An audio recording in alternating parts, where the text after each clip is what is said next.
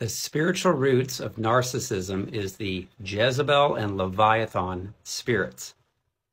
Understand this, that those who get hurt and get wounded when they're growing up will oftentimes develop these spiritual demons called the spirit of Jezebel and spirit of Leviathan. What happens is if they're not able to forgive those who hurt them, who wounded them, oftentimes it's their own father, their own mother, could be a sexual violation, they were exposed to pornography, they were molested or touched, is those demonic spirits will take root right then in their lives when they're children.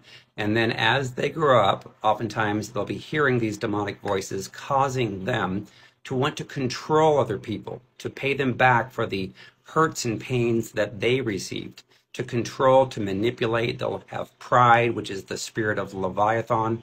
Job 41 verse 34 says it's king over all the children of pride.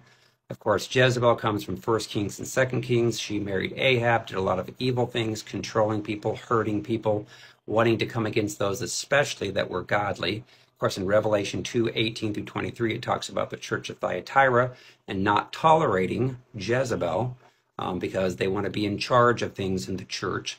And so understand that those spirits are real. They torment people in their minds. They cause people to behave in like alternate personalities, where they're very mean, they're very controlling to those that are their victims, but they'll be very charming and very sweet and loving to other people in order to gain their favor with them.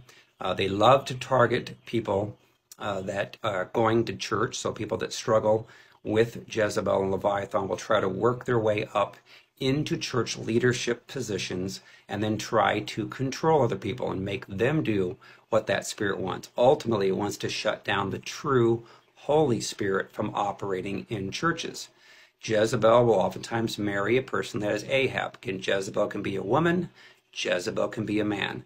And if they marry an Ahab, the Ahab will essentially be a partner in crime with them, essentially. They will go along with what they want, and they will oftentimes be controlled by their Jezebel spouse.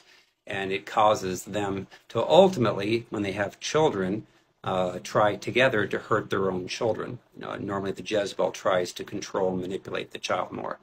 So how do you get healed and delivered from that? You need to forgive people for hurting you. Repent for your pride. Repent for your sin. I have a book called Freedom from Soul Wounds and Demons. It's available in on Amazon in in paperback, in Kindle, and also in Audible. Also, you can sign up for a session with me at nelsons@restoredtofreedom.com. Thanks.